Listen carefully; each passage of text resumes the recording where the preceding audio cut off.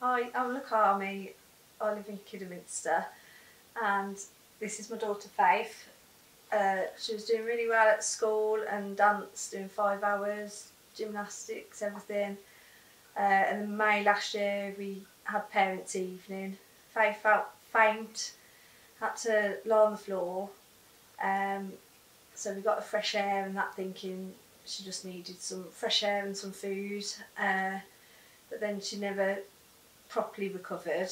And some days she couldn't get up off the sofa, she couldn't move or do anything. So the doctors did blood tests, kept saying she was fine. That went on for about a month until she really couldn't get out of bed and do anything. So we took her to A&E and she got admitted to Children's Hospital at Worcester. They still couldn't find out what was wrong because blood tests and that were coming back clear. But Faith's heart rate was jumping massively every time she stood up.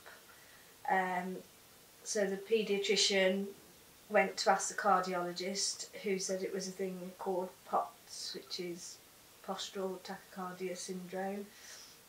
And then they discharged us, and we've been trying to get our heads around it since. Faith's been having physio, trying to build her strength back up. She hadn't been to school from May till September, when she started back for an hour.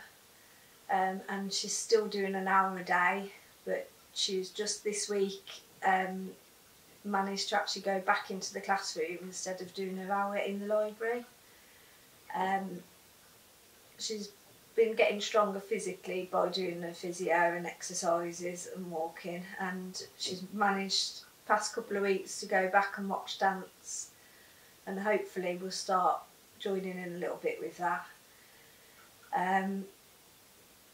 So next step is we're still waiting on the appointment at Birmingham Children's Hospital to see if they can give us any more information, see if she needs any medication, and see where we need to go from here.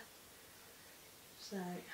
And Faith, how does it feel for you? Sort of, you're 14 years old and you've been dancing and fairly active. How does it make you feel, sort of?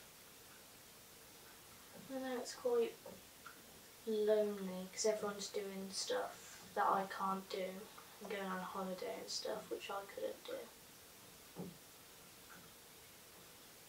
And with regards to dance, are you hoping with treatment and whatever that you'll be able to get back to dancing? Yeah.